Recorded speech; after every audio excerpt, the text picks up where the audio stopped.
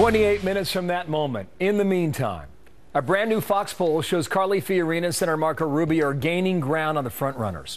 Donald Trump still leading, with Ben Carson close behind. Fiorina and Rubio now tied at third with 9%. Meanwhile, the poll is shedding some light on the rise of the outsider. Republicans are not happy with the GOP. They are not happy with Washington. 62% of people polled saying they felt betrayed by politicians in their own party. Fox News contributor, chief political correspondent for the Washington Examiner, Byron York, with me on this. How you doing, Byron? Good morning to you. Bill. I just want to, make sure you're okay down there. What do you see in the poll? Trump's lead has maintained. Well, what's interesting is that look at 3 Fox News polls, end of July, mid-August, today.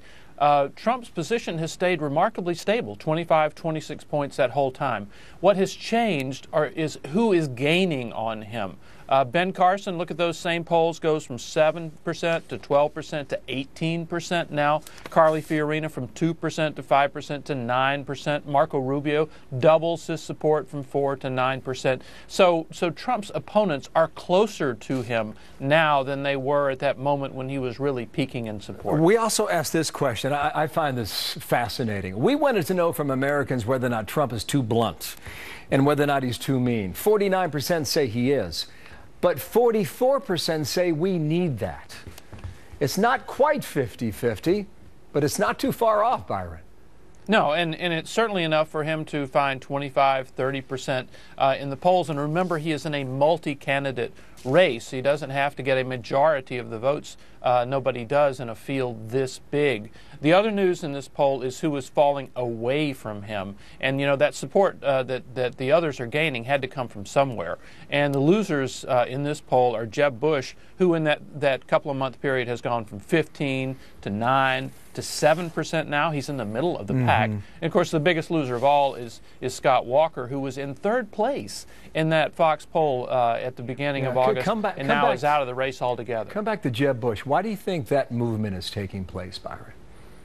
Well, he has not caught fire on the campaign trail, and he has had a number of encounters with Donald Trump, both directly and through the media, in which Trump appeared to get the better of him.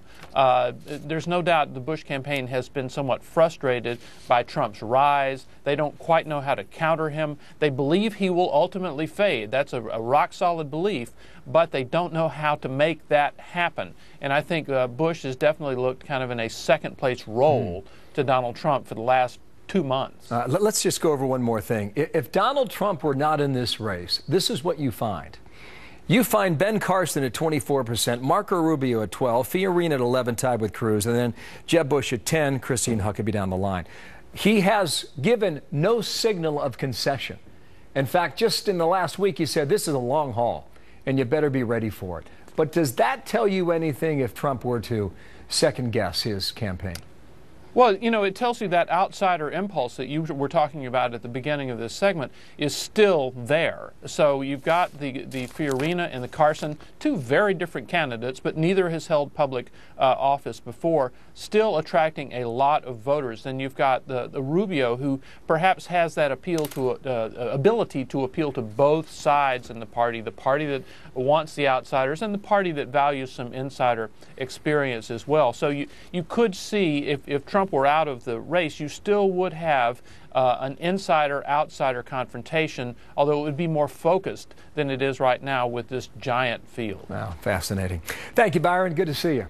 And Thank you, Bill. Enjoy the final hours of Pope Francis in your city. Big day. Byron, yeah, indeed it is. Thanks. In Washington, D.C., where we go back to Martha now.